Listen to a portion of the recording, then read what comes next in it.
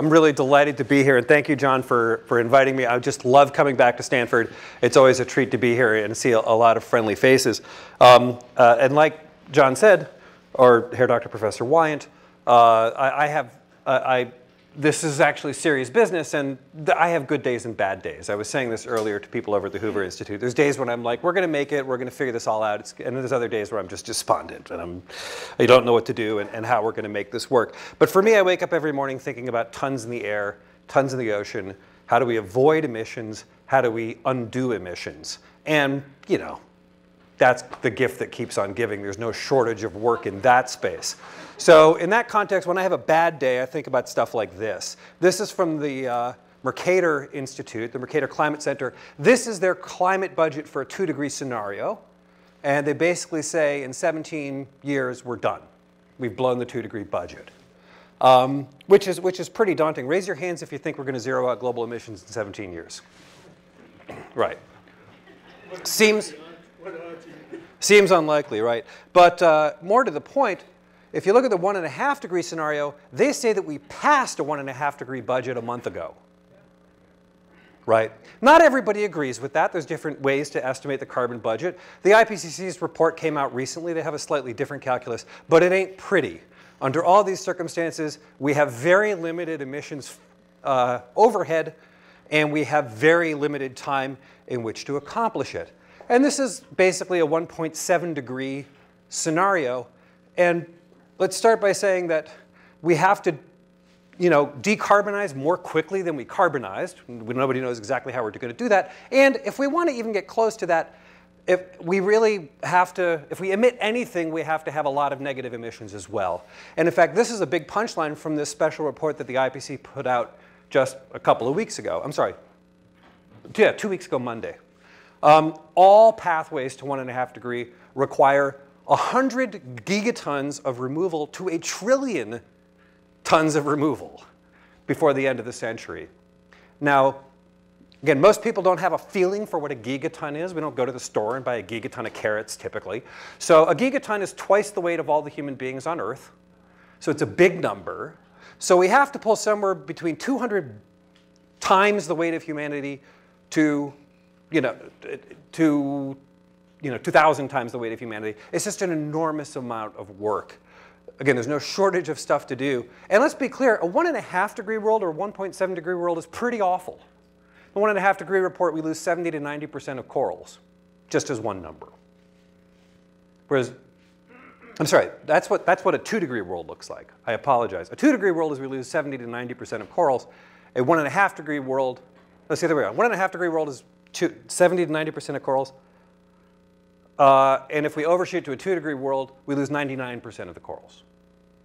So you don't have to think very hard to understand that's bad. But as good as I am at talking about how bad this is, the good people of South Park are even better. And I would, if we can get this to work. Here we go. This graph shows everything from normal to bad. Right now, South Park is here. It's a little softer than I thought. Yeah. I just have to run that again because it's a fun little clip in case you didn't hear it. So, oops, go back. This graph shows everything from normal to bad. Right now, South Park is here.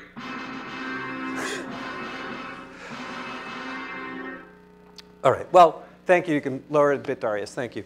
The good news here is that it's actually really awful, but in fact, there's a lot we can do.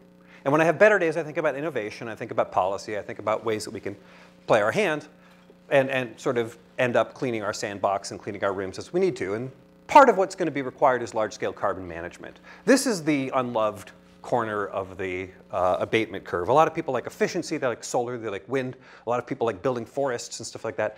This work ends up being required. As a matter of fact, it ends up being one of the most essential things. If you like the Intergovernmental Panel on Climate Change, if you can do climate math, if you embrace climate science, you should do climate math. And the arithmetic basically says that you do not reach a 2-degree world in almost all the models without carbon management. In fact, if you don't have carbon capture and storage, 7 of the 11 models fail. You just don't solve. You'd think that if that was really the case, this would be a bigger priority than it is, but it's not. You can debate that in a minute, but for now, we know that we need a whole lot more of this. For the 4 models that do solve for climate change in a 2-degree world without carbon management, the cost increase is 138%. It more than doubles the cost of hitting the same climate target if you don't have CCS. And if you want to go to a 1.5-degree world, that blue bar is CCS, a third of what the remaining budget is carbon management. And that doesn't include the carbon removal parts as well. So this is an important part of the thing. It's a key component to deep decarbonization. And part of the reason why is actually not in the power sector at all. A lot of this is in the industrial sector, which we don't really have good pathways to decarbonize. I'll say more about that in a minute. The good news is we've done quite a lot about this. We now have 18 operating commercial facilities in the world, and all the green dots are things that are working. The stars are power plants. The circles are industrial projects, and in fact, we've got a lot going on. And in fact, I'm a little bit late on this slide. There's now a green dot right here, the Jilin project north of North Korea, in which they're actually, China has begun its first large-scale CCS project. So we've got 18 operating plants. They're storing about 30 million tons of carbon dioxide a year. That's 1/100th of the work they need to do, but you start somewhere, and it's nice to have this going. We also know that we can do plenty of it. The net estimate for how much CO2 we think we can store is about 10 trillion tons, which is enough for a while. Let's assume that that estimate's wrong comfortably. Let's say that we're off by a factor of 10 and we can only store 1 trillion tons. Let's say that it's not distributed evenly, because it's not. Still, there's good things we can do here. We know that some of the work can be done. And how you want to parcel that, how you want to think about optimizing, it's another story, but there's plenty of places to store CO2, and we need to get about the business of doing it. That's what this looks like. This is a coal-fired power plant in Texas. It was emitting, now it's not. Or more specifically, one of the units was emitting, now it's not. The other 3 units are still emitting. But it's capturing 1.4 million tons of carbon dioxide a year. And the cost for doing that, all in cost, is $100 a ton. It is also true that the guys who operate this plant say they can build the exact same plant again for 20% less, so 80 bucks a ton. It is also true that they believe that you can get to something like 30% less by like the 4th plant. So $70 a ton is roughly what it costs to do this. That's from a substantial coal-fired power plant. From a natural gas plant, it's more per ton, but it's less per kilowatt hour, so there's things you can do. For industrial facilities, I could have shown a lot of different ones. I wanted to show this one. This is a project up in Alberta at Quest. They're basically taking the CO2 from a steam methane reforming unit here. They've already captured and stored more than 2 million tons a year. It's all gone into saline formations. It's all working just Jim Dandy. They're monitoring it. They validated it. Among other things, this is also making about the cheapest decarbonized hydrogen in the world. This is coming in at about $1.6 per kilogram for hydrogen. It's only 60% decarbonized. There's still emissions from the balance of plant stuff. To do the full 90% decarbonization, to get almost all the CO2 from making hydrogen at this site, it's $2.20 per kilogram, which is currently a factor of 2 to 4 cheaper than renewable hydrogen. So if you like hydrogen, this is a way to make hydrogen without the emissions. So that's good. We like all these things. It's a place to take some comfort.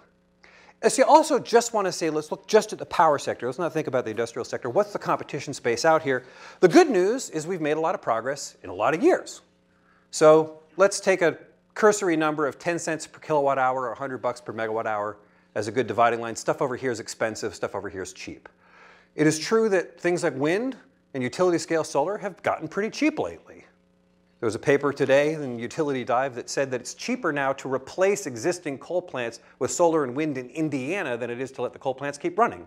I hope that's true. That would be nice. But it's not going to be true everywhere. Even so, there's some places where solar plus storage, or just solar, or just wind is the better in the market. The red bars are what happens if you capture and storage from this stuff. It turns out natural gas with capture and storage is competitive with a bunch of stuff. It flat out beats community solar and rooftop solar almost everywhere. That's worth knowing, just on price. This is just levelized cost of electricity. If you're a student of this stuff, you know that levelized cost of electricity is a pretty bad metric for all kinds of stuff, but it's a useful thing that people kick around, and so it's worth knowing what the actual costs are. And in that context, some coal with CCS, and these are both a mixture of retrofits and new builds, some of that stuff is worth thinking about. In my humble estimate, maybe 10% of the plants that are in the US, this is a good idea. For a lot of the plants in the developing world, in China and India, where they're building more efficient plants, this is perhaps a good idea as well. But the idea is that it's not bonkers expensive. On a cost basis, it's competitive today with a bunch of stuff in a bunch of markets. On a cost basis, it is. So it's worth asking why there hasn't been more of this, which is a fair question. And the answer is it's not supported by policy. You can't finance it. There's a difference between the cost of something and the ability to finance something. The people here in the business school already understand this. But we in the United States have investment tax credits, production tax credits, renewable portfolio standards, loading orders. In Europe, they have feed-in tariffs, contract for differences, government mandates. There's all these policies that support a lot of this other stuff. But they don't actually allow carbon capture and storage to have access to those. Until very recently, watch this space. We've actually had some good news on the policy front, and that's one of the things I wanted to talk to you about in terms of what is potential policy and what is active policy. Another thing that's important is that there's new technology in this space. This isn't all your grandfather's sort of IG Farben, big solvent tower way of thinking about the world. This is one of the more interesting companies out there, Net Power. And what they have is they basically have a new kind of a power cycle. It's a supercritical power cycle. It's an oxy-fired turbine. The guys who are the heads of this company have been to Stanford a couple of times. I'm sure some of you have heard about this. It's the physics and chemistry work. What we don't know is if the engineering works, which is why these guys are building their plant right now. They're qualifying the plant. We should know in a couple of months whether it works or not. If it does, it basically has no emissions, 100% pure stream of CO2, and it comes off of it at 3,300 psi. It comes off at injection pressure, because they've already paid for the compression in some other part of the system. It also is net water positive. It actually produces fresh water, because when you burn a hydrocarbon, the hydrogen oxidizes to water, and you have a fresh water stream that comes out the back end. The nth plant price is exactly the same as a combined cycle plant today.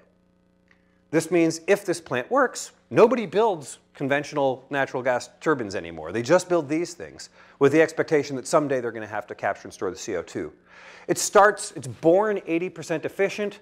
In order to make the whole system run, they have to derate it a lot to get it down to about 60% or 55%. But it's in the ballpark of natural gas combined cycle plants today. It can ramp up and down, which makes it a good partner for renewables. It allows you to firm up contracts and help manage issues of intermittency. And there's also additional potential revenues that come from the air separation unit. This is possible because the entire turbine runs at the supercritical CO2 pressures and temperatures. The entire thing has no phase changes in it at all. And that's interesting. And that's new. That's new on the Earth, and we hope these guys succeed because it means that you can actually decarbonize the gas power sector for real and for cheap. There's other technologies out there that are equally interesting. One of them is a retrofit technology. This is a sorbent technology called, from a company called Inventus. These guys just got a bunch of money from the Oil and Gas Climate Initiative. These guys are basically doing a dot matrix printer on top of carbonized hemp. It's like the cheapest, most bizarre technology you could think of. They're taking a solid hindered amine and they're just printing it out on this porous substrate. And they basically run it off like a newspaper, and a robot mounts it to make a filter. And they just put a filter pack into this little rotating heat exchanger thing, and it works tickety-boo. The thing that's nice about this is because it's an amine solution, the efficiency cost, the energy penalty, if you will, is kind of the same. It's a substantial energy penalty. But the capital costs are 85% lower. It is much lower capital costs, which means the nth plant cost looks like 30 bucks a ton. You've gone from 100 bucks a ton to 30 bucks a ton in one step. And these guys are building their plant right now. They're testing it. We should know if it works within a year. If it works, that's great. It gives us more options to think about how to capture and store this stuff. And this also can ramp up and down to help facilitate more renewables penetration. Completely different technology. I love these guys. Fuel cell energy. They came up with a wacky business model. People have known about molten carbonate fuel cells for a long time. These guys said, I got an idea. Let's use a fuel cell like an afterburner on a natural gas plant. And they take the exhaust from a natural gas plant and they run it through the fuel cell. And then they add methane to the fuel cell to make more power. So these guys have an interesting process. They can scrub your emissions and generate extra power for you. That's a useful thing to do in the market. It's not clear what the nth plant costs look like. They say it's competitive. I have doubts. These guys are partnered with ExxonMobil now, and they're building a pilot project at a Southern Company power plant. It can also ramp up and down. We'll see whether or not this works pretty well. But it's interesting. It's interesting because these are two really radically different pathways. With net power, it's three radically different pathways to think about decarbonizing the power sector. And in some cases, just also the industrial sector. You can imagine using the Inventus technology, for example, to go after the emissions from cement plants or from catalytic crackers or these other things that are hard to scrub. So that's interesting. And if you can get these prices in a reasonable place, then it makes it easier for the policy mechanisms to follow. This gets me into the policy discussion. And I want to start with this premise. Take it on faith that you can do this, and take it on faith that the costs are reasonable. Okay? For the rest of this discussion, we're going to assume that. If that's the case, we're not actually quibbling anymore about whether or not this is a good thing to do. We're actually haggling over price, and we're thinking about what policies are necessary to create a market. It's a completely different thing. Thankfully, the 1.5 degree report has pushed a lot more people into that bin. We don't have time. We're on the clock. We have to move fast, and we have to move big fast. And so that's a question where you say, well, in terms of policy, what is possible? And my answer is lots, and I don't care which of these you choose. Really, I don't. You can provide incentives. You can provide tax credits or feed-in tariffs. You can, like China, you can just mandate these things under the 5-year plan and say it's a strategic project, we're going to build 10 of them. If you want to, you can change renewable portfolio standards to clean energy portfolio standards. We'll talk more about that in a minute. You can change the renewable fuel standard to a low carbon fuel standard. That allows you higher ambition and a wider aperture of technologies and market competitions. All these sorts of things are good, right? You can do it all by handing out lollipops. Politicians generally like that answer more. Or you can crack the whip, you can hit people with a stick, and create disincentives. Norway has one of the highest carbon taxes in the world. Not surprisingly, they're the international global leader in this stuff because they've had to deploy it. If you want to, you can just cap emissions. The Clean Power Plan was kicking around with that as an idea. We're not doing that right now, but that was one. In California, they created something called SB 1368. You cannot sell power into California anywhere that emits more than 1,100 pounds per megawatt hour. Doesn't matter if it comes in by wire or not. If it exceeds the standard, you're not tall enough to go on this ride. If we wanted to, we could just do that. We could say 800 pounds per megawatt hour for everything starting in 2030, and we'll ratchet it down an extra 100 pounds every couple of years. That would provide a clear market signal. It would allow things to compete. That is an option. Things like border-adjusted tariffs is another thing. We can just say, hey, all imports from China, we're going to give you a $30 carbon tax. That would stimulate something interesting. I don't think that's going to happen right now, and I'm not suggesting this is a good idea, but it's another way to get things done. As far as I'm concerned, though, no low-carbon megawatt left behind. Let's open up the aperture. Let's make more policy more interesting to more people, because the bottom line is we need to take more shots on goal. We need more. I recently heard an economist from the International Energy Agency say it this way. He said, we need to use the Nike principle when talking about carbon capture and carbon management. Just do it. There's not a reason not to do this anymore. Now, we're literally just haggling over nickels and dimes at this point. So what has happened recently is actually quite a lot. And I want to start with this. The Future Act is law. This happened spontaneously in February, and everybody went, oh my God, this Congress and this president signed this thing? How is that possible? And it was possible because a dedicated political coalition was built over 6 years and worked it for a long time and brought together environmentalists and academicians and industry and labor and all these other groups to make it politically sensible. They found champions in Congress. They made it happen, right? And so the first thing they did is they took this existing tax credit and they modified it. So they didn't have to create a new law. The law already existed. They said, well, let's make it uncapped. We're going to do as much of this as the market will take. We're going to pay people $50 a ton to capture and store CO2, $35 a ton if they use it, or if we do enhanced oil recovery. That's interesting, actually. Among other things, this is essentially now a social cost of carbon calculus. This Congress has said the cost of emitting is $50 a ton. I'll show you the numbers on that in a minute. They said we're going to do this as a non-refundable tax credit, but it'll be transferable. So if you're a small ethanol company and you don't have the tax appetite to do this to yourself, you can partner with an oil company or partner with a bank, and you guys can use those tax credits. That creates a market immediately. A lot of solar deals in this country were done through tax equity exchanges. A lot of wind projects were done through lease agreements. This policy framework allows you to do those things. It creates a market in which this works. They also said, let's make them big. And they also said, you get paid for 12 years. That's a good provision. I like that provision a lot. If you get paid for 12 years and you have a big-ass power plant in Minnesota or in Montana, and your big power plant emits 10 million tons of CO2 a year, if you capture that and store it, you can get paid $500 million a year for 12 years, which is $6 billion. That makes all this interesting. That did not exist 10 months ago, but it exists now. And not surprisingly, a lot of people are out there looking for projects, looking for financing, trying to figure out how to take advantage of this market opportunity that is emergent. These are the numbers. I'm sure you guys will have my presentation. I just wanted them to be out there. If you want to know more about this, I encourage you to take a look at this website, which is a report that Energy Futures Initiative wrote on this exact tax credit, trying to lay out the opportunity space, how big it is, what are issues that still need to be resolved that are technical or legal or regulatory. But the idea is there's an opportunity in here that's substantial. And this is the social cost carbon numbers. This is the Bush administration social cost carbon number. This is the Obama administration social cost carbon number. And $50 a ton is getting close.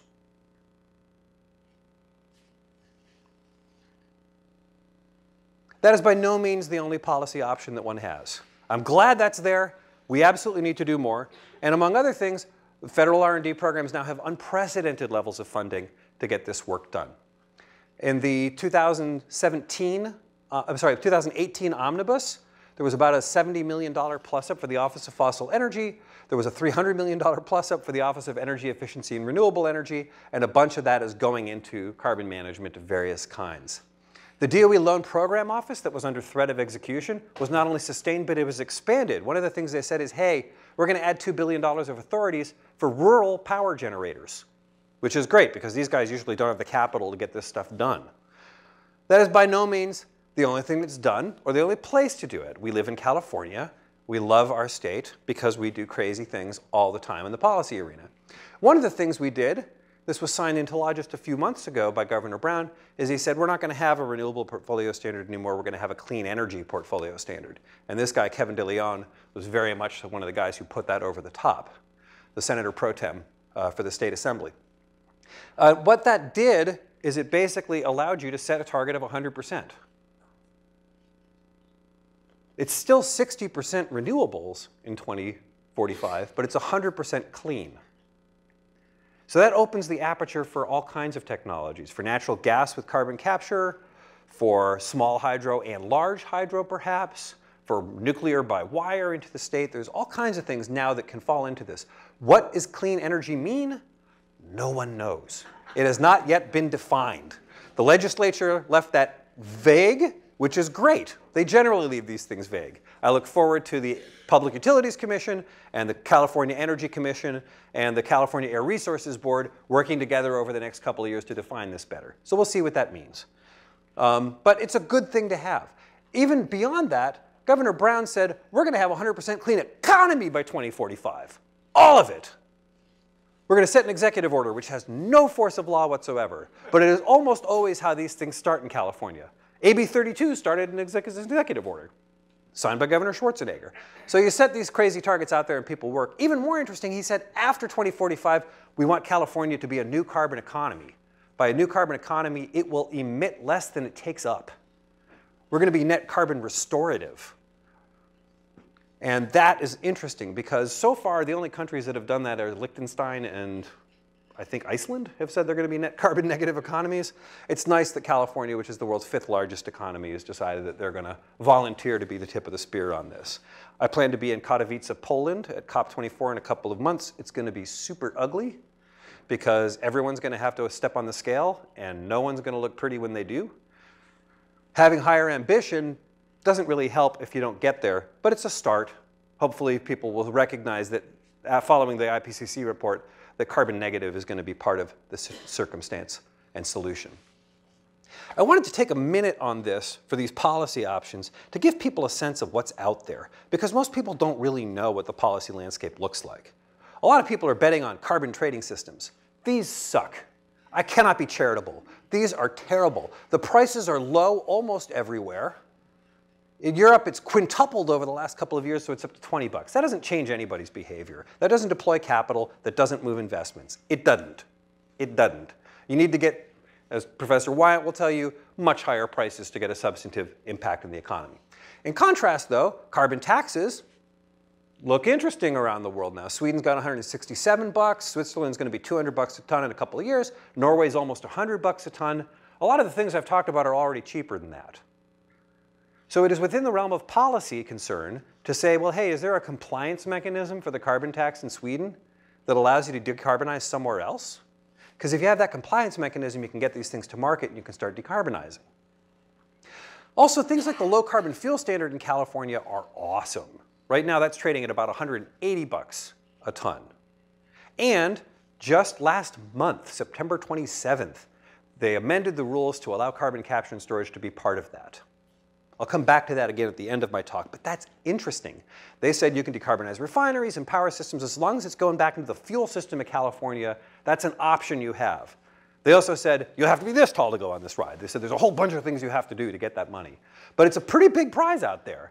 If you can capture at 80 bucks a ton and you can get paid 180 bucks a ton, you got a business, right? And so people are looking at this for serious. I also want to compare this for stuff that other people don't think about necessarily. The Energiewende on a go-forward basis, this is not past cost, this is future cost. Go-forward basis is $300 a ton. That's roughly 4 or 5 times the cost of carbon capture. The wind production tax credit in the United States came in, depending on when you looked at it and where you looked at it, between 60 and 120 bucks a ton. So already more than the cost of this. The EV subsidy in California is 1,000 bucks a ton. That's what we're paying. And that's okay. I'm not throwing rocks at that. People like EVs. People want batteries. They want an industrial economy. They want to depollute the freeways. There's other reasons why you want to do these things. Hey, that's great. But in terms of just cost, in terms of just price, we're already paying a bunch of money for stuff that is well above the cost of doing this. Okay? And by the way, the cost of complying with the renewable portfolio standard is between 400 and 1,200 bucks a ton. Because the higher penetration you get of renewables, the harder and harder it is to squeeze those last bits of carbon out and the cost goes up. So if you had CCS as an option for these things, what the state does now we have an expanded aperture, we have more political support, and we have an opportunity to reduce. Still, I have bad days. There's plenty of times when I'm like, this is all great, but we're not going to make it. And I get sad. And when I get sad, there's a very simple thing that I do. I have coffee, because coffee's good. Because coffee makes me happy, and people who know me know that coffee is my second favorite thing in the world. And one of the things that you might not know about coffee, though, is that when you roast beans, you emit carbon dioxide. When you pyrolyze coffee, for every bag of coffee you make, it emits 2 bags of CO2. So I get sad all over again. I'm like, what am I going to do? But the thing that's nice is that people innovate. And this is, again, the thing that gets me excited and the thing that gets me happy. Because you couldn't do this a couple of years ago, but you can do this now. If you wanted to now, you can take that carbon dioxide, you can turn it into a plastic, you can put it in a 3D printer, and you can print a mug with a caffeine molecule on it to drink your coffee. And for real, you couldn't do that 3 years ago, but for real, you can do that now. People are looking at carbon and they say, God, isn't there something we can do with this carbon dioxide that's not just burying it? This is where recycling was 40 years ago. 40 years ago, where people were like, do we have to just throw away trash? Can't we turn some of it into something useful? And people are thinking now about CO2 recycling as a proper business. And that's good because if you're selling plastic or if you're selling mugs, you have a revenue stream.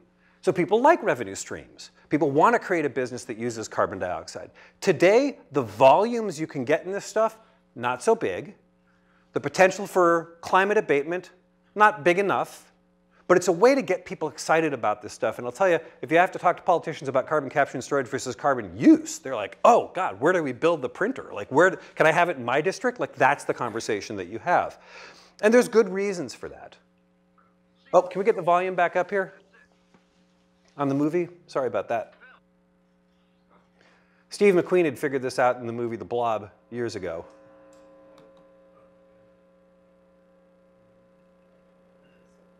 Here we go.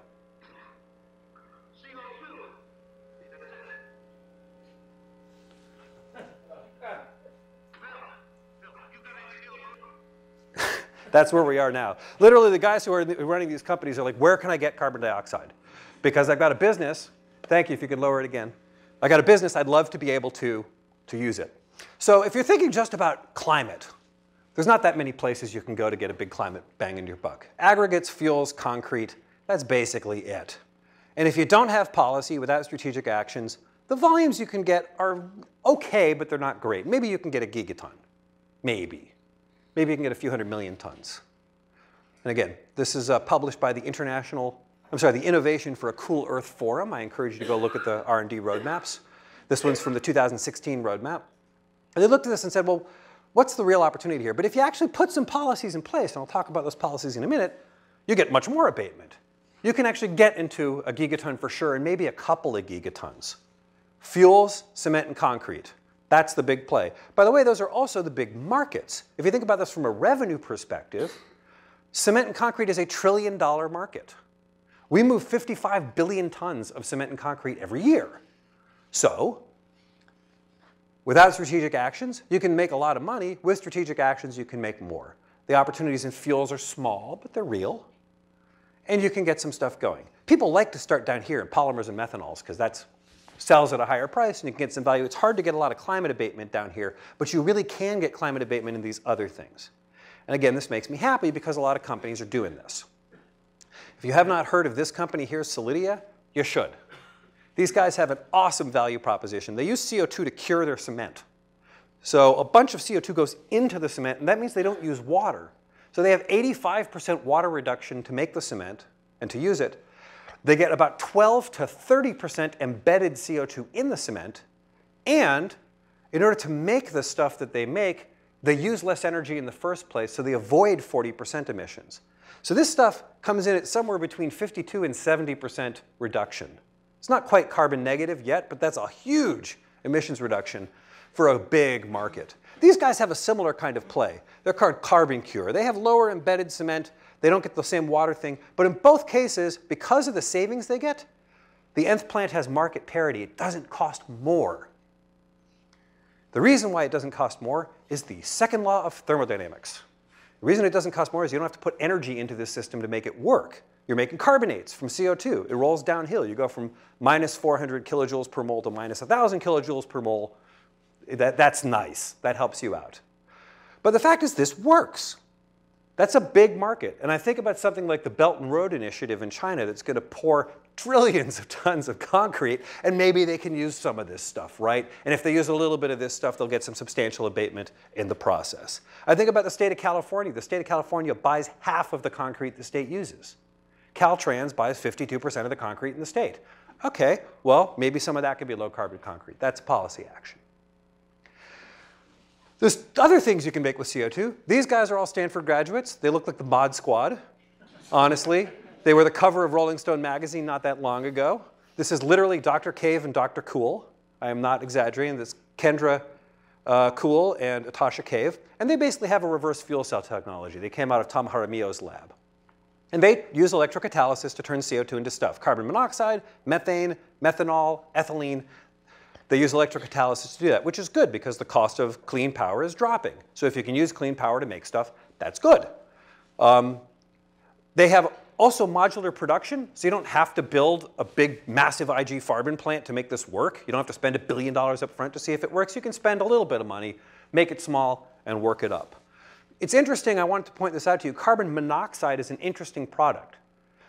First of all, we know a lot about carbon monoxide chemistry. Hydrogen and carbon monoxide, you can build anything. Chemical engineers, raise your hand. Give a shout out for that economy, right? But the other thing is that it's a small boutique market in and of itself. You probably don't know this, but carbon monoxide is used to make semiconductors. Really pure carbon monoxide sells for $10,000 a ton. So this is a good market entry. Think about this like video camcorders for batteries. Like, it's the market entry that allows you to scale up and do some stuff. These guys, completely different process. This is a modified Fischer-Tropsch process. It's basically a thermal process. But these guys also turn CO2 into gasoline and diesel. They developed a catalyst that has very high selectivity, which means instead of a typical Fischer-Tropsch plant, which makes a pile of wax, these guys are making 85% diesel or 85% gasoline straight up. So that's good. What does the nth plant cost look? Not exactly clear. Right now, these are basically making CO2 from the air. They're turning it into fuel, and they're doing it at about $2 a liter, okay? Which is too expensive for the United States, but not nuts. So then there's questions to ask about how much you can cheap that. What is important, also born modular. It's fully containerized. You can build it on skids. You can ship it out on a rail car or a truck and send it anywhere you want. That's good because remote places can sometimes use fuel. And so this is an opportunity that is waiting to happen. Let's say that you want to go, say, I like cement and aggregates, but they have a small margin. I like fuels. Fuels are hard. I have a small margin. Is there something else I can make? And the answer is yes. There's a lovely company over in Redwood City, just north of you guys, called Monolith, where they take CO2 plus methane and a little bit of heat, and they make carbon black. Carbon black is, by the way, what's in these chairs in front of you. It's what's in my shirt, my jacket. It's what's in your inkjet printer. It's what's in the tires of your car. Low-grade carbon black sells for between $1,000 to $2,000 a ton. That's the stuff that's in the tire. The stuff that's in your inkjet printer sells between $2,000 and $3,000 a ton. So the idea of taking CO2 and arbitraging that low chemical energy into a product is not crazy for things that have a high marginal value. Okay? They're building a big plant out in Lincoln, Nebraska right now. That's the big groundbreaking thing. We'll know if this works real soon. There's another company over here using thermal catalysis, a company called Solid Carbon Products. They make carbon black and carbon nanotubes. That's interesting, because carbon nanotubes, the good carbon nanotubes, they sell for $100,000 a ton. So if you can make a little bit of that, you can make a lot of money. They also have a pretty deep IP bench. They've got 35 patents, and they make carbon composites, and they make armors, and they make all kinds of stuff out of the carbon stuff. It's not yet commercial. They're still working in a high bay, but there's interesting things to do out there, and these are by no means the only companies. These 6 companies I've pointed to are really the tip of the spear. There are hundreds of companies now all around the world that turn carbon dioxide into stuff. And that's helpful because we need to get people thinking about how to manage carbon dioxide, and if this puts it in their brain, I say that's a good idea. Still, it's an important question to ask yourself, where do you get the CO2 from? One place it turns out you can get the CO2 from is the air. There's elevated CO2 in this room now because we're all in it. It's gone from about 400 parts per million to about 600 parts per million in this room. That is way, way more dilute than a power plant, right? So anyone, again, who's a chemical engineer or a mechanical engineer knows that there's work in separating those gases, and you're going to pay more if you separate it from the air. That's true. I don't care. We still need to do it. We have to get 100 gigatons to 1 trillion tons of CO2 out of the air and oceans. We need to try stuff. And this is one of the things you can try. This is a device in Switzerland that pulls CO2 out of the air, and they sell it to a greenhouse that you can just barely see behind there, and they're doing this for fun and profit. The costs for doing this, all in cost, about $600 a ton. You'll recall that that's already less than the EV subsidy that we have in California. It's about the price of the Energiewende in Germany. And already these guys are competitive, and they basically built this in their bathtub. They were graduate students at ETH Zurich, and they said, I want to start a company that does this crazy-ass thing. And they did. The thing that's interesting about this, it's the world's first commercial plant, meaning they're making money, and it does the work of 36,000 trees with the footprint of a tree. This is not a knock on trees. Trees are great. I love trees, and we need them. Trees provide clean water. They provide biodiversity. They're fun to look at.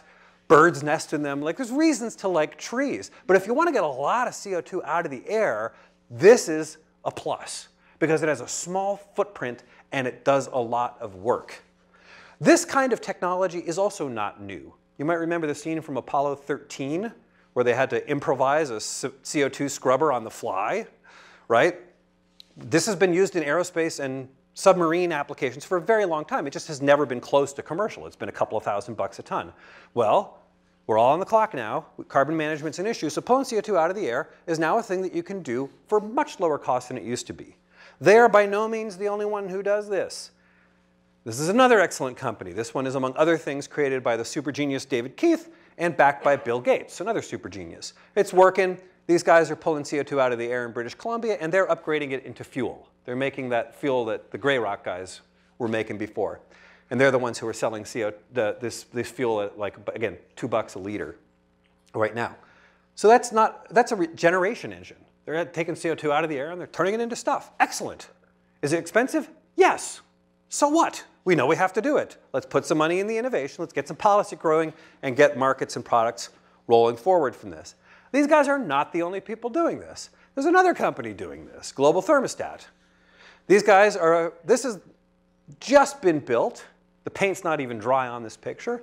This plant is being qualified as we speak. It's the world's biggest plant. This is 4,000 tons a year. That's small compared to 100 trillion, but you know, it's a good number. You start somewhere. From small acorns do mighty oaks grow. And these guys are basically selling it to a beverage company. And they're going to unveil all this stuff soon and start giving tours of the place and kick the tires. All these things are coming in at about the same cost today. It is also worth knowing that all these companies are on a glide path to get to below 200 bucks a ton by 2025. And I really believe that number. That ICEF report that I talked about, and I'm going to show you links for in a minute, lays out some of that. The National Academies is putting out a report on Wednesday that talks about this too. They'll all agree with that basic number, less than 200 bucks a ton and not that long. If you recall, some of the policy options are already 200 bucks a ton. Low carbon fuel standard is about 200 bucks a ton. And one of the things that happened on September 27th this year, the state of California said if you do direct air capture anywhere on Earth and store that CO2, we'll pay you. We'll give you a credit that you can trade on the market. And the reason why is it's decarbonizing the fuel post-combustion. You can also take the CO2 and put it into a fuel, like the guys up in Squamish, British Columbia are doing. That also qualifies as a pathway under the low carbon fuel standard. And if you remember, that's like 180 bucks a ton. So you're getting close. This looks like where solar and batteries were sort of 20 years ago. The prices were too high and everyone was saying this is crazy and they'll never scale and how do you get utility scale stuff? That's where direct air capture is now. That's where carbon to products are now. So it's good to think about what kind of agenda can support them. It's important to say that I love these engineered solutions. They are by no means the only thing to do. If we're going to get serious about reducing CO2 in the air and oceans, we got to use everything we have at our disposal. That includes ecosystem restoration, putting in new forests, biochar, bioenergy with CCS, weathering of rocks. There's all kinds of things that pull CO2 out of the air and ocean. Which of these is going to win? Nobody knows. If we're going to get 10 gigatons a year of this stuff, we just need lots of options. We need to try stuff. We need a big federal R&D agenda to support it. Thankfully, the National Academies on Wednesday will tell you what that looks like. They have a draft model for what the research program to be and roughly what they think it will cost. If you want to know more about this, take a look at this roadmap, which was again just published by the Innovation for a Cool Earth Forum. This figure also came from the Center for Carbon Removal. They've just rebranded as Carbon 180. They're based in Oakland. If you want to learn more about this, go talk to those guys. They're around. But the fact is we need to use the biological pathways and the engineered pathways, and they all have pluses and they all have minuses. In some cases, like reef forests, the cost looks great. The land water use, not so good. Risk of reversal, not so good. But there's a whole bunch of things to like here. For direct air capture, there's a bunch of things to like here on the land use, the water use, blah, blah, blah. The costs are ridiculous right now. They have a problem. I just look at this as the matrix of this is the work we need to do. Anywhere where it's green, we put less energy. Anywhere where it's orange or red, we put more money and energy. Because we need to solve all this stuff. There's no excuse to not do it. So we have to get busy and figure out what can be done in terms of an innovation agenda. So this takes us to what can we do for policy, for carbon use, and for carbon dioxide removal. First thing we should do, just a lot more innovation. Thankfully, this Congress has been good about supporting the research and innovation agenda. The 2018 numbers that I talked about were added to again this year in the omnibus for the 2019 budget. So the budgets for the R&D piece keep going up, and that's good. That helps, because it means that investors look at that and say there's a possibility of getting government match. The government's more serious about this. It's a signal that matters. Another thing you can do, tax incentives. We already talked about 45Q. Turns out 45Q has tax incentives for use, $35 a ton. It has tax incentives for direct air capture. If you can use direct air capture and CO2 use, you can actually get a tax credit today for doing it. Other countries around the world are thinking about similar things. It's also worth thinking about this not just from the sort of production tax credit side of things, but also thinking about this as an investment tax credit. Can you get some kind of capital treatment in there as well? Tax incentives are not the only way to go about it. A lot of people like a carbon price. I would have thought that this was absolutely not possible anywhere on Earth for real 2 years ago. I don't think that anymore. We'll see whether or not the state of Washington does this themselves in a couple of weeks. If they don't, there's 2 Republican proposals for a carbon tax. One of them is the CLC proposal, which Secretary Schultz, Stanford professor, alumni, and fellow, and superstar, has backed for a long time, among others. Also, Congressman Rubello from Florida, which is drowning, and he takes this stuff seriously. He wants a district to represent, and that means some climate abatement.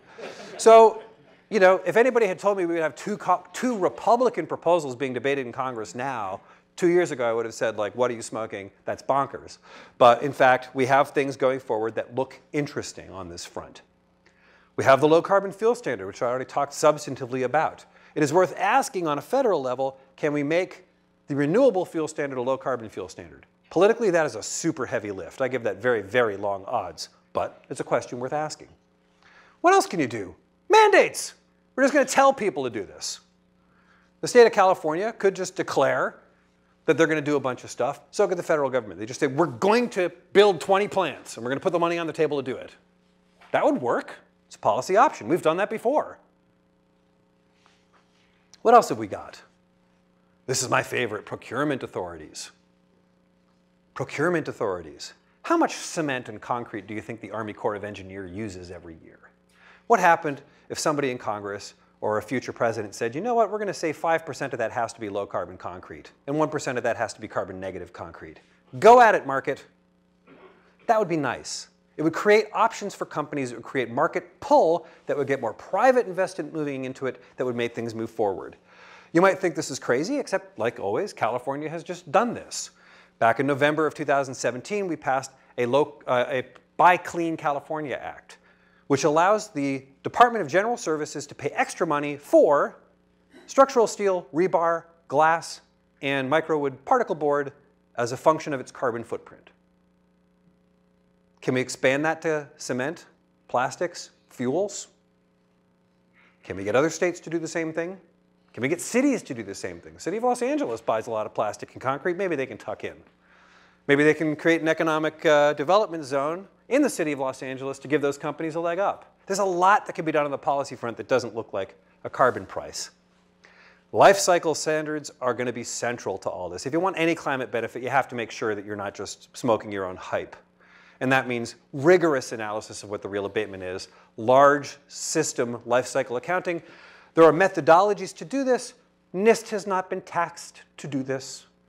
The Department of Energy has not been tasked to do this. There is no federal or state agency that's busy making life cycles for this stuff. The low carbon fuel standard has a pathway to do such things, but it doesn't exist yet. Another thing you can do is standards, like Energy Star. That's a good way to go about this. You're going to have low carbon standards. So there's lots of policy options, but this much is true. If we can get the sound back up again one more time, one more film clip.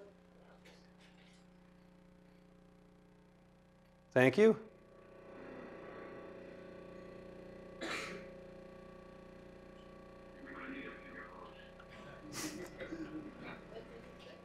We're going to need a bigger boat. Thank you, Darius. As much as I love all this stuff, I get despondent about thinking about the fact that there aren't enough people to do this. We actually have the capital to do it. We haven't spent it yet, but we have the capital to do it. We have policy levers we can pull, but who are the people going to be? Even if everybody in this room loved my talk and said, I'm doing that in the future, we would be totally, hysterically, hilariously outgunned and outmanned. There's just not enough. If you want to get a 10 billion ton a year economy that's pulling CO2 out of the air and oceans, you just need more. We've scoped that a little bit. Arizona State, Center for Carbon Removal, Energy Futures Initiative, which I've worked with, a new not-for-profit company created by former Secretary Moniz. We put together a roadmap for a new carbon economy. That's the link to it on Carbon 180's website. And the roadmap covers biological pathways, engineered pathways, hybrid pathways, provides recommendations for action. It is an innovation plan for a new carbon economy. And we're not the only ones.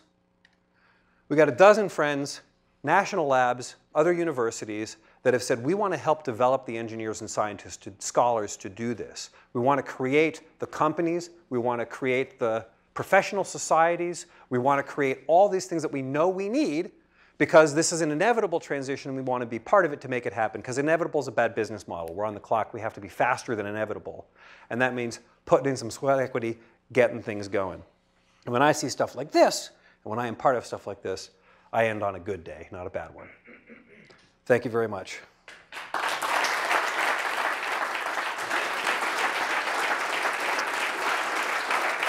Great. We have a little time for questions. Actually, since you used a Nike slogan, I would say, would it be fair to say the theme of your talk is another Nike slogan, Carpe Diem? No, Carbon Diem. Carbon Diem. Okay, Yeah. okay. Ever the innovator. Okay, let's go with some students first. We have a few minutes for questions. We'll do 1, 2, 3, starting back, and then you and then. You were real good during your speech of explaining the cost per ton to do a certain thing or this and that. And I know you're not just in renewable energies, you're knowledgeable in the energy sector in general. If you were to say what the cost of a gallon of gasoline would be if we actually charge the consumer the spillover effects of that gasoline, or energy in general, how much would the quality of life have to go down for people? Right, so those are two really different questions. So let's separate those two. One of them is what's the embedded cost of gasoline? That's a social cost of carbon question. That's a hard question to answer. There's a lot of scholars who think that the current estimate of about $50 a ton is too low. They have some good arguments. People go back and forth about that. It is worth knowing that if you had a $100 a ton carbon tax, it would make your gasoline go up $1 a gallon. So that's kind of the kicking around number that people generally talk about. The question you talked about is what would be the impact in terms of quality of life. Almost every serious study that's been done on that is not big. The quality of life impacts are not big. You're usually talking about somewhere between 0.5% or 1% of GDP. A lot of it is a function of how the money is used. So how a carbon tax is reinvested actually matters a great deal. How much of it goes in innovation, how much of it goes to serving underserved communities, or giving the money back to people, how much of it goes into a green bank that gets used, that actually affects the quality of life aspect. But it ends up being a pretty small number. Most scholarship reveals that the impact on solving this problem is smallish. I did, however, learn one really important thing working in Washington, D.C. for those years, which is that politicians are super good at their jobs. Never pretend that they're not. You might not agree with Lindsey Graham, but he is surely good at his job. And so they look at the politics about this, not just the cost. And you have to give them a solution where the politics also work. And that is not a trivial undertaking. That's a serious piece of work. Up here. Do you have an idea, or I'm just curious about what clean energy will mean or what you think it should mean? Right. So the question is, what's clean energy mean? I think it really has to start with two fundamentals. One is near zero criterion pollutants. So particulates, sulfur, NOx, like we just can't have that. Like it has to start with that. If it has that, then it can't be clean, fundamentally, because it impacts human health and the natural world in a bad way. Second thing is you have to have near zero carbon. I consider 90% decarbonized to be near zero. And if we have to get 80% of the energy system clean, then starting with 90% as a target is kind of a decent place to start. I am prepared to put nuclear in that bin, current and advanced. I am prepared to put all the things I talked about in that bin. I'm prepared to talk about novel emerging technologies like high altitude wind and space-based solar and other stuff. That's all in that bin. But really, it has to be no low carbon megawatt left behind. And anything that can credibly deliver a terawatt hour of clean energy, then you want to focus on it and think about how to make that real. Let's do John and then John. All right, two very quick ones. One for the 45Q credits. To the extent that EOR using CO2 is already economic, pre-tax credit, how do you ensure that the subsidy doesn't, or that the credit doesn't just end up subsidizing activity that was already occurring and becoming a subsidy for oil production? Second question is just, where does that $1,000 per ton marginal abatement cost for EVs come from? Okay, so the two questions. First one is, how do you make sure that 45Q isn't abused by people who are already doing it? That's easy. It was written into the law. They said projects prior to enactment cannot claim this credit. The guys at Petronova would love to claim that credit, but they can't. Okay, the guys at Port Arthur would love to claim the credit. They can't by law. Okay, it also says that you have to put something into construction by 2024, January 1st, 2024. If you're not building it, you can't claim the credit. So they've also put something in there to incent people to get it going and put something forward. In terms of the $1,000 per ton EV standard, that's actually a function of the rebate that the state of California provides back and how much tonnage of avoidance is actually given by that. And I feel very comfortable with that number. because it has to do with the rate of stock turnover and other kinds of estimates. But that's where the number comes from. It has to do with the fact that the state of California pays a lot of money for what is not actually that much ton of abatement. Okay, last word from John Plow. Yeah, so basically your numbers are very, very interesting. I'm just curious, where do you put the ratio between efficiency investments? What's it cost to offset a megaton of carbon on an efficiency investment compared to removing a megaton using your air capture?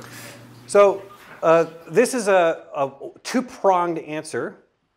The good news is Stanford, of course, has incredible scholarship on this topic, and they actually did some interesting work on this specific thing.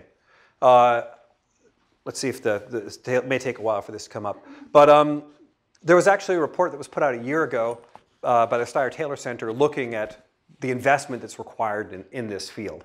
And one of the problems is that efficiency investments are undercapitalized. To hit a 2-degree world, you need to increase renewable investments by like a factor of 1.8, but efficiency investments by a factor of 6.6. You just need to put a lot more money into them. On a pure power basis, this is the efficiency number here. And of course, you get some negative numbers, right? And so I like to start always with efficiency. I like to start always with conservation. There are market failures around efficiency and conservation, and there's good policy measures to think about fixing that. And that is across the board. That's end-use efficiency, that's vehicle efficiency, that's heavy industry efficiency, and in fact, you want to start with that all the time. It turns out that you can't get to zero through efficiency. So even then, you know that you still need this other stuff. And so I always look at this as, you're not really, one of the other things I learned in Washington, it's sort of a corollary to the big thing. Nobody in Washington, nobody is trying to do a thermodynamic or an economic optimum. That's not their day job, ever. And so a lot of the stuff that I talked about in terms of turning CO2 into fuels, it's sort of born crazy. And you know, from a thermodynamic basis, it's nuts. You're putting in more energy than you got out of the fuel in the first place. And you know that. It kind of doesn't matter. We are nowhere close to a 1-degree world. We're nowhere close to a 1.5-degree world. We're going to overshoot 2 degrees. If we work like hell, we might get 3 degrees, which will be awful. But so the thing is, yeah, you want to do all that stuff, but you just need more. You might implement the efficiency measures, especially if you don't undo things like fuel economy standards and you don't undo things like the Clean Power Plan. Might be way faster than the time scale for this capitalization and development of this R&D technology. So if you're a businessman and you're saying, I want to make money, isn't it a better model to make money on efficiency? Some companies are doing that. The ESCOs have been doing that for a long time. I met an interesting company just a couple of days ago, actually, over at Verge, which is trying to do that at a small scale to get the markets that the big ESCOs can't get to, right? And so, yeah, you want to do some of that up front. Guess what, though? The time scale for overcoming those market barriers is just as long as this stuff. It's just as long. Yeah. It's just as long. I want to say that again. It's just as long. And part of the reason why is because of all the Dilbert stuff. There's a reason Dilbert's funny. It's because human beings interact that way, and it's terrible, right? So yeah, President Obama signed the CAFE standards. It was the single most important climate mitigation act he did while he was in office. He signed the CAFE standards, and it was undone. I can't be cavalier about any of this. I can't be cavalier about any of this. We are way past the point where anybody can say, I like what I'm doing, but not what you're doing. We now have to be at the point where we say, I like what I'm doing. I'm going to do what I'm doing, but we got to figure out how to get you fed too. Because that's what we need to have a just, verdant world, is we need that. And to summarize it, last word, the person who put this best into perspective is a legendary oceanographer, a guy named Walter Munk. I don't know if you know Walter Munk or not. Legendary oceanographer, just hugely great. Legendary enough that he was invited to the Vatican for the first papal encyclical on this stuff, for the first Laudate Si meeting. And afterwards, at the end of this meeting, everybody was leaving, shaking their head, going, God, how are we going to do this? And Andy Revkin, the journalist, asked Walter, he said, Walter, what do you think it takes to do this? And he said, an unprecedented act of love and generosity. That's actually what we need to fix the world. Nothing short of it's going to do it. Okay, on that appropriate note, let's thank Dr. Friedmann one last time.